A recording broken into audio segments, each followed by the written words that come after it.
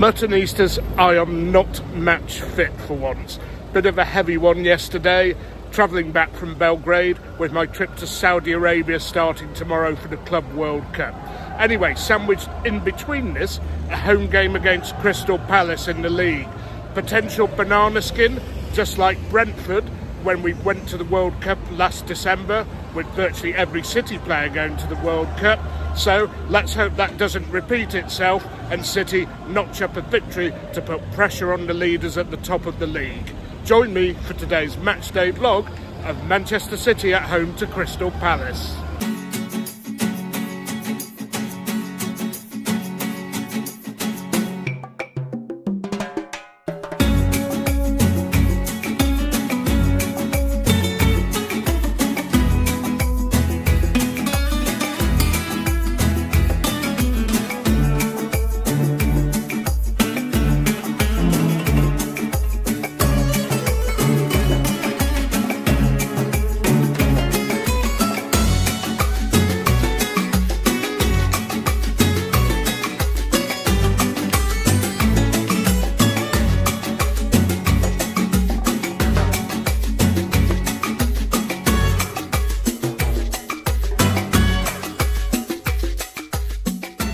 So yes, I admit it, I got up feeling a bit rough today, so the vlog is going to take a slightly different order. It's going to be a quick one, because I want to get the video out tonight on the day of the match, but we're going to do football first, food and analysis after the match.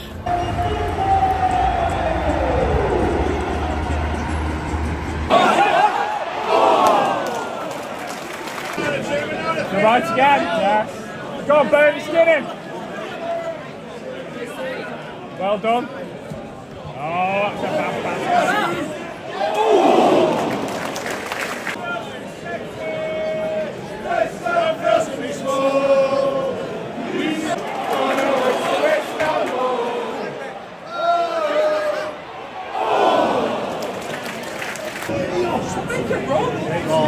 Come on.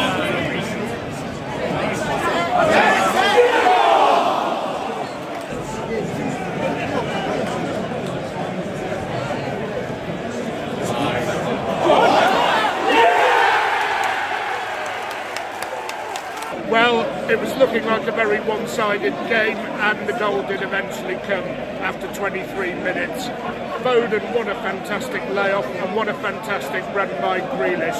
I think Roy is going to have to be a bit more inventive than his usual 2 banks of 4, and today he's playing a 5 at the back when they're out of possession, which, let's face it, is most of the time. But hang on, there's a VAR check for offside.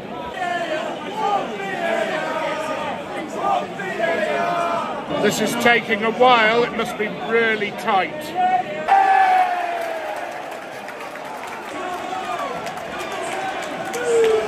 So after a lengthy VAR check, the goal was given. It would have been a shame if it hadn't been, because that pass from Foden and that run from Grealish were really quite delicious.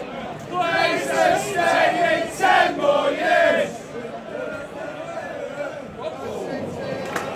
So we're 33 minutes in, and Roy's answer to City going ahead is just more of the same. Not surprising, they'll try and stay in the game at 1-0 for as long as possible, and I think the second goal will kill them off. Although to add to that, City are playing reasonably, but there's not the spark that I was hoping for. And the crowd's a bit flat today as well, so let's hope we can get that second goal quickly and get the business done.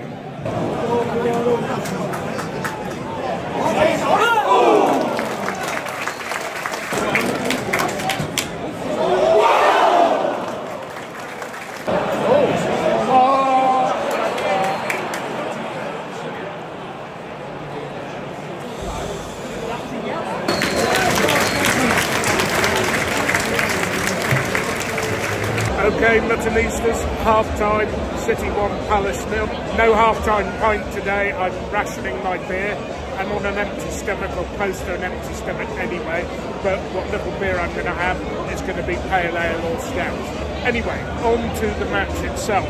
I thought City basically had a stranglehold on the game for most of the first half. Palace could hardly get out. Very negatively set up with 5 at the back.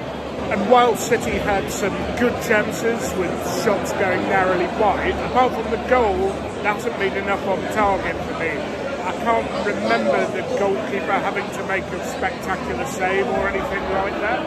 I said the atmosphere's flat, it is. Maybe it's just because we're a week before Christmas, or maybe it's because we're in the middle of a Champions League game and a Club World Cup. It's never so easy to break down these packed defences, and the key is always width, I think. Although the goal did come from some intricate play in the middle. Very hard to pull that off, and it was a great move that ended in a goal that was just about onside, I believe. And interestingly, even though I'd have expected Jack Grealish and Kyle Walker to provide the width, Moscow Guardiola has been popping up in a lot of interesting positions, in advanced positions on both flanks. So I have a funny feeling, just as Guardiola invented this system with 4 centre-backs and Stones popping into the midfield, I think he's got something brewing for the second half of the season involving Guardiola roaming around both wings. And Palace did have a bit of joy at the end of the half, always coming from long balls played onto runners. They were sort of hopeful long balls played into space, but they did get one opportunity, and I think we're a little bit lucky from what we saw at our end that Ederson didn't get more than a yellow for cleaning out the Palace attacker, just a free kick on the edge of the box. Anyway, I'm starving. I'm going to try the dubious fare that's on offer in football stadiums, probably a pie, and let's hope City get that second goal, which will surely kill the match off.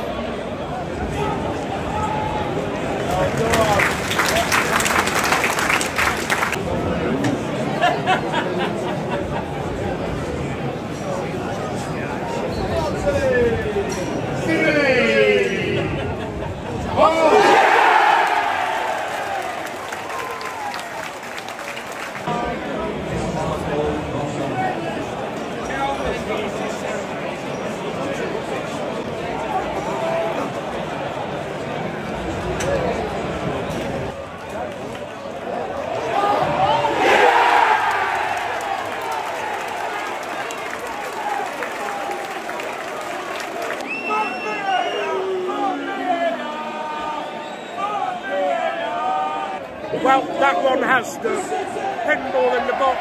Palace didn't clear it properly. Rico Lewis, what a season he's having, slotted it home. I think that's Palace done and dusted.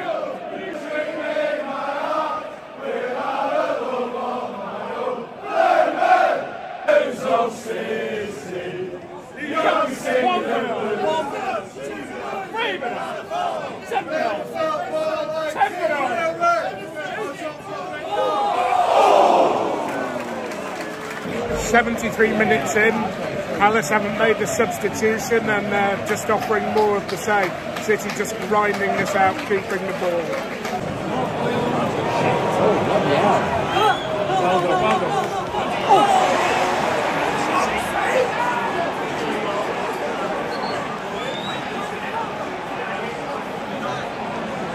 Well, we did slacken off and loosen a bit there, and another of those long balls this time found its man. I thought the danger had been averted, that their attacker managed to turn and get a crossover and beat Nathan Ake to it. So is this going to be a sweaty 15 minutes?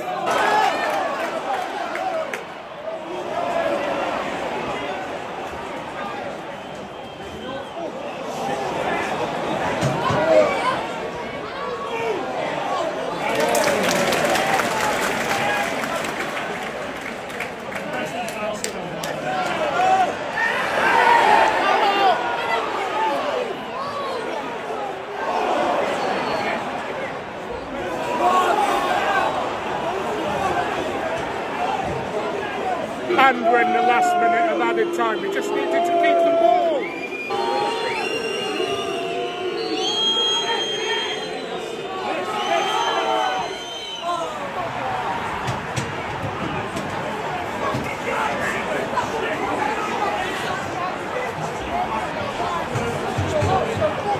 Hardly any time to recover from that. This is a disaster, this is.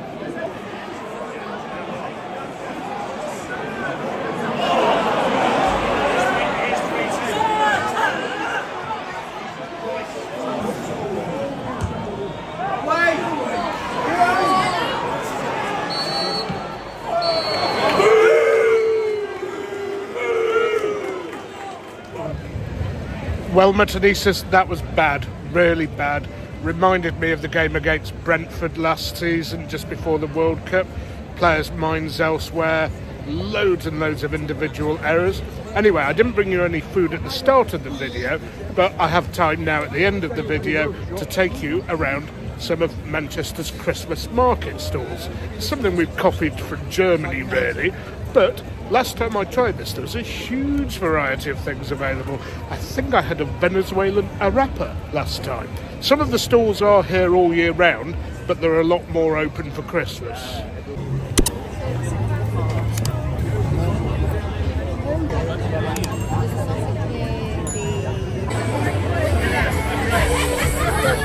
Okay, Matanistas, I promise you some food, and food I have got. And I'm trying something that I have never ever tried before. I've had Brazilian barbecues where they bring all the shaved meats round and they have like a Western style buffet to start with, but really Brazilian food is a big unknown to me, and at the market, happily, there is a stand selling Brazilian food.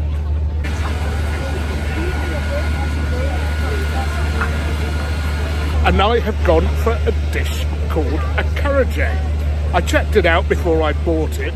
It is authentically Brazilian, and it's made from ingredients that you'd normally associate from West Africa, which is indeed where the dish originated. However, the Brazilian version is slightly different. Hello. The bumblebee.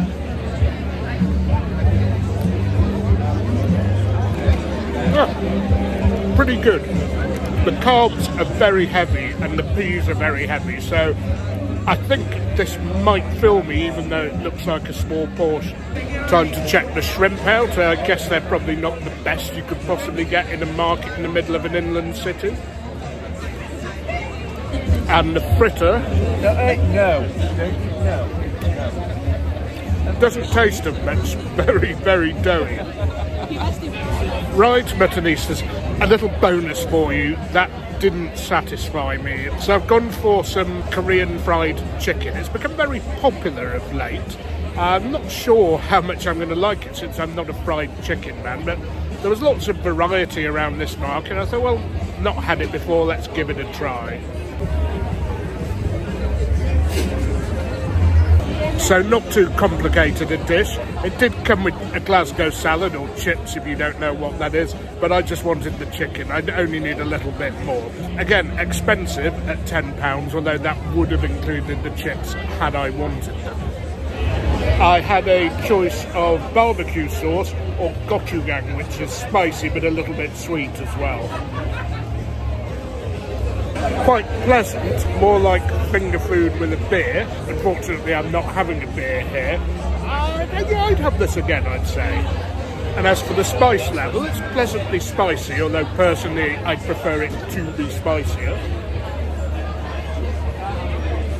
Anyway, Matanistas, that is definitely the end of the food segment. Since I don't know what time my train is, we'll have a pint at the Piccadilly Tap and talk about the game. Right, Matanistas, before we pick the bones out of that, I'm on a Baba Ganoush coffee and whiskey porter. I'm at the Piccadilly Tap again. Not sure I like the idea of the whiskey, but I've never had this before, so worth a try. It's smooth, I like the coffee notes, but the added taste of whiskey doesn't do it for me. It's still a reasonable pint, and a lot of people will find it actually to their taste. Now, as for the match, I was a bit worried it would be something similar to what happened against Brentford last season, and it proved to be that. We were seemingly strolling to a win at 2-0 up. 2 of 3 VAR offside checks going our way, and the attacking looked okay, but could have been sharper.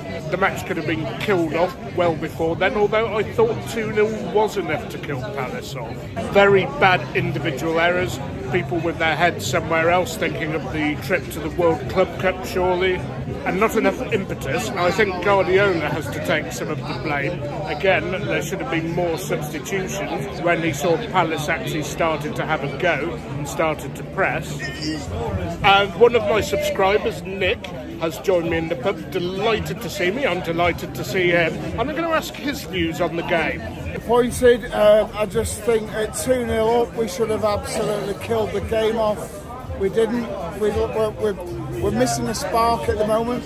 I don't know what it is, but I just think Doku absent, De Bruyne absent. And should Guardiola have made substitutions at 2-0 up? I wish he would have, because we were absolutely uninspired. As soon as we went 2-1 down, I feared the worst. So yes, some of that was most definitely on Guardiola, I think, not making any substitutions. And individual errors did creep in. Diaz, I thought, actually managed to shepherd the Palace attacker away from goal when he did actually latch onto one of those long balls that Palace were playing all afternoon. Yet he allowed himself to be turned and goal side as well. And then Ake couldn't keep up with his man. That was 2-1. And then when 5 minutes of injury time were added, I thought, well, we will just play this out and pass the ball around. Foden played way too ambitious a ball, gave possession away, and he was then the man who lunged in at the end and gave that penalty away. So lots of unsatisfactory things there, Mutton Easters. But we move on. Next game will be in Saudi Arabia at the World Club Cup. A bit different. No quick slurps, no pints of beer, no glasses of wine now, of course, but I'm sure it'll be interesting anyway. But until then, I'm going to love you and leave you, folks. Please remember, keep liking, which is very important because it moves my videos up the algorithm. Keep subscribing, keep sharing, keep telling all your friends about me, but most of all, don't forget, you can't beat a bit of mutton.